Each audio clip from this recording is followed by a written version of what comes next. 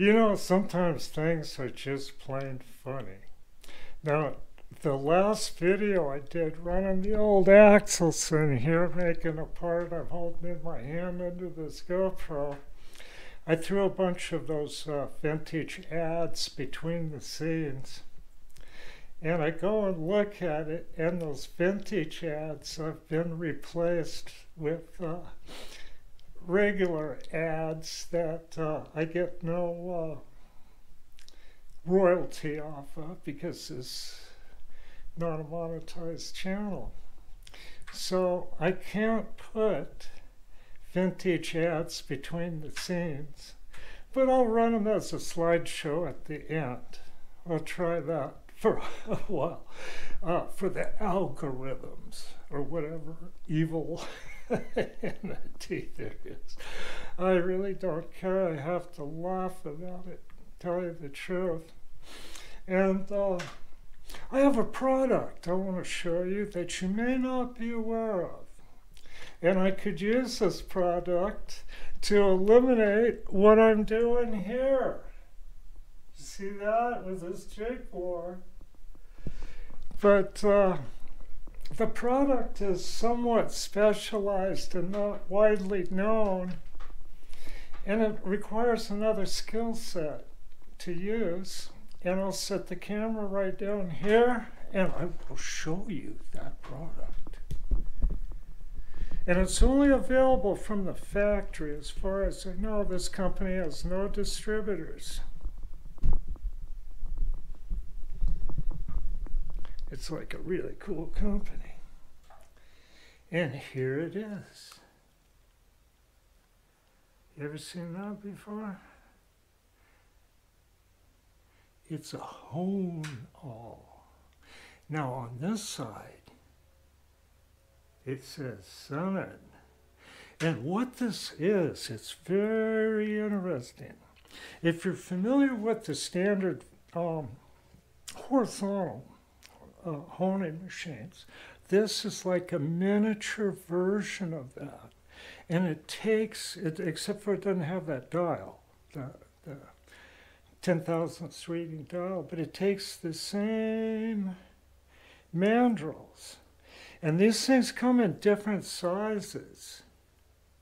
And even up to 2-inch, you know, using 2-inch solid P mandrels like this. And with practice, you could hold 1/2 of a 10,000th with this on a hole diameter. Yeah. Machinists can't do it, but millwrights can. And another group that knows about this is cylinder head rebuilders. At one point in the 90s, I remember it, that the specs changed for automotive valves and valve guides and things like that. This is a 5/16 one, and you could do 5/16 valve guides with it, or anything with it. And oh gosh, I think you can go down maybe 3/16. They have these mandrels to 1/16, but you might break it, you know.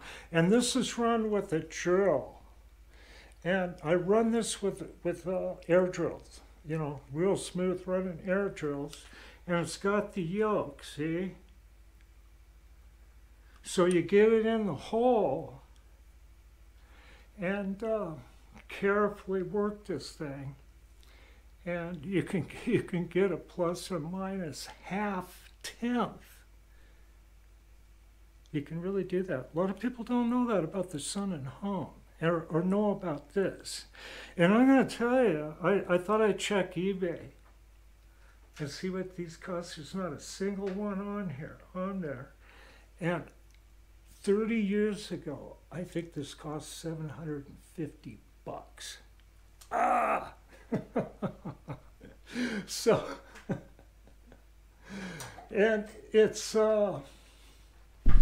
probably more worthwhile if you have lots of holes to do, right? But if you only have a couple holes to do, like I'm doing for this trays for the end measuring rods, then you can use old chip making machines like a jig board to get plus or minus a tenth. That's within the realm of this thing. But if you want to take it to the next level, this thing will do it. Now, I'm going to mention one more thing about the Sunnen Honall in general. If you can get a fairly smooth hole, it's not going to tear up the stone. You can see the stone there.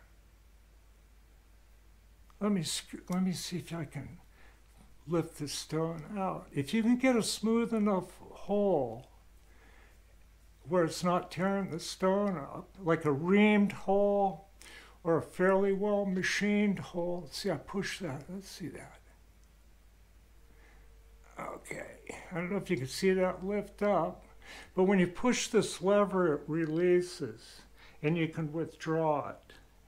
It releases it. Then when you let the lever out, the stone expands. Then you adjust the expansion here.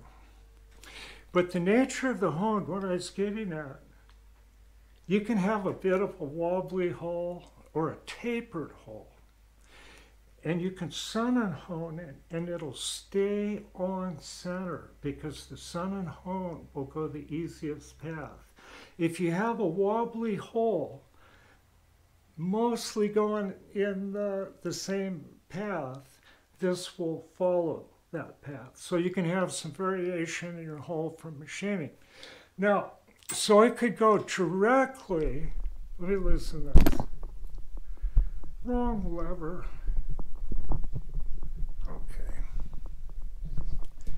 So it could go directly from this machine to using the Honall instead of using this jig bore.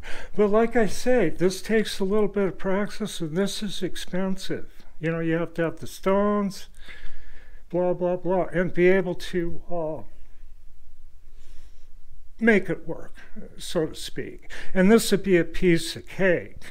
And this would also take care of any tapers or tight ends or any problems you have. You're just simply running this through those holes.